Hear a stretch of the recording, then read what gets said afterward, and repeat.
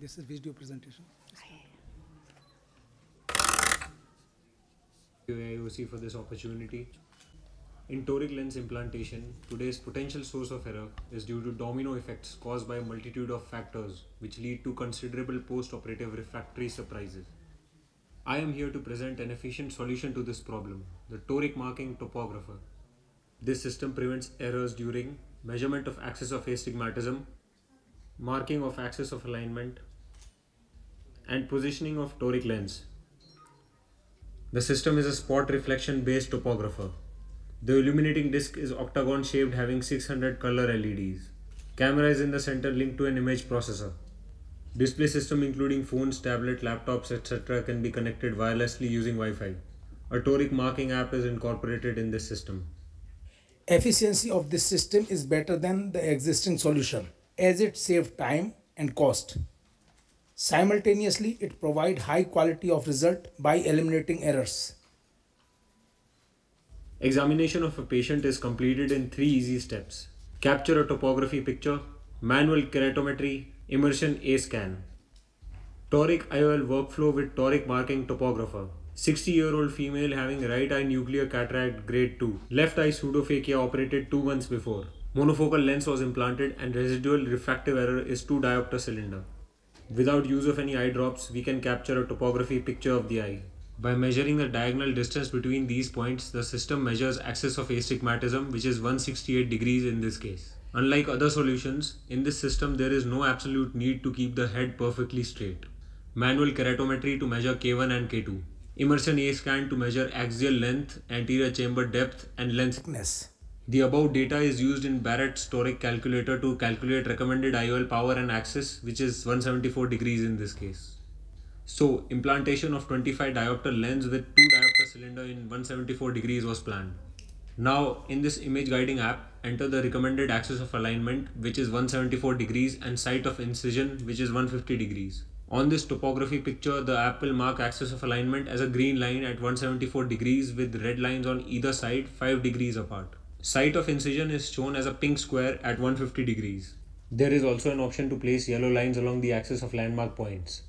It is 32 degrees in this case. This is the final picture used for reference during the surgery. The picture is rotated such that it coincides with the microscope view of the operating eye. You can save it on your phone, tablet, pen drive, etc. and use it during axis alignment of toric lens. Mark the landmark point, which is at 32 degrees. After in the bag implantation of lens and thorough viscoelastic removal, the lens is rotated in axis of alignment by coinciding the limbal structures with lens markings on either side. There is a difference of 38 degrees between landmark point and axis of alignment. So for final confirmation, hold Mendez ring such that its 38 degree marking coincides with the landmark point.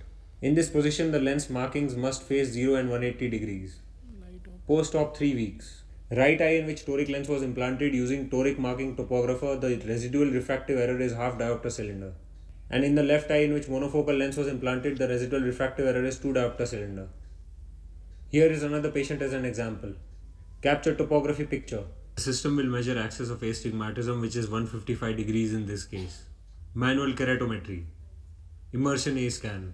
Barrett toric calculator is used to calculate recommended axis of alignment of toric lens, which is 160 degrees. Use the toric marking app to mark axis of alignment and site of incision on the topography picture. After final alignment, P1 and P4 Purkinje images are coincided to eliminate parallax error. Thank you. After doing thousands of foldable lens in the bag, I was not having confidence to do the toric lens, because what will happen second day, kal kya hoga, that was the main problem. And the fear of the misalignment and rotation of the lens is very much for the surgeon. So this is very small. The principle is very simple, that only we have to take the one topography picture and mark the axis of alignment on this and use it that on the operation theater. So this is my presentation. Excellent presentation. Dr. Nair, would you like to comment on it? That's a wonderful presentation, a very cool way of doing things. I just want to ask one question. Intraoperatively, how do you map the image while doing surgery exactly on the eye? That is, the image comes and you don't see the cornea at that point of time. And point number two, how easy would this be for a new person And what is the learning curve for a new person to suddenly come on and do this? Yeah. So we are having the photograph. We can keep the photograph in the tablet, rotate it. When we are setting the site of incision, and you can keep the site of incision the same time in the tablet. You are knowing that there we have to put the lens in 174 degrees. So you will go up to 170, 160. Then you will see on the left side which are the limbal structures, and the right side are the limbal structure. Then you will rotate it, and you can check it by Mendy's ring, because in every eye there are some landmark points. So you know that how much is the distance of the landmark point from the axis of alignment. So you can mark 2 landmark points, use the Mendy's ring, and then you will put the ring. Then you can see that both marks of the toric lens, they should be at 0 and 180 degree. So it's very easy. And in the app we have to just enter only 2 things: recommended axis of alignment and a site of incision. Okay, just a question. Before the core registration with all these devices, people used to use pictures and hold it in the direction. How does this differ from that? This is, and the main thing is that we are using, what happened, they are taking the topography picture. During the time of topography, head may tilt, and then they are marking. So then marking, then head may also tilt. So this is independent to the head position. How is it independent? So I am taking the photograph. Look, consider my recommended axis of astigmatism is 90 degree. If at the time of examination, if I will move like this, it will go to 85 degree. The photograph, in the photograph, I will move in any side, but we are measuring on the photograph, axis of alignment.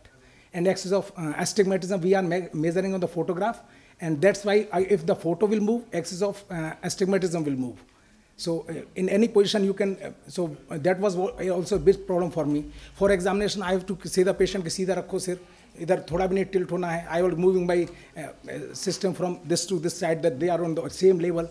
So that was a big problem. So in this, there is no need to, only one photograph which marked the axis of alignment, same photograph marked the recommended axis of alignment, because it is slightly 5 to 10 degree away from that steep axis of astigmatism.